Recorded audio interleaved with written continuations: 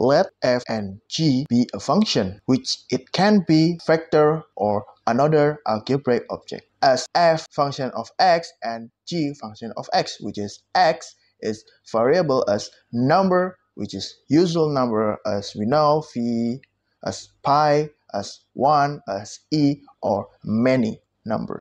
So by this statement, we can defining limit and derivatives as usual.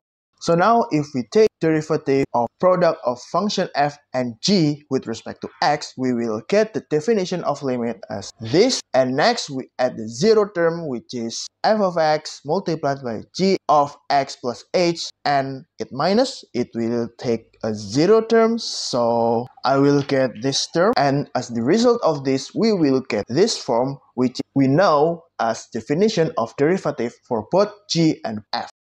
And finally, we summarize all, so we have the result as df over dx in x multiplied by g plus f multiplied by dg over dx at x, which is known as product rule of derivative. And that's it.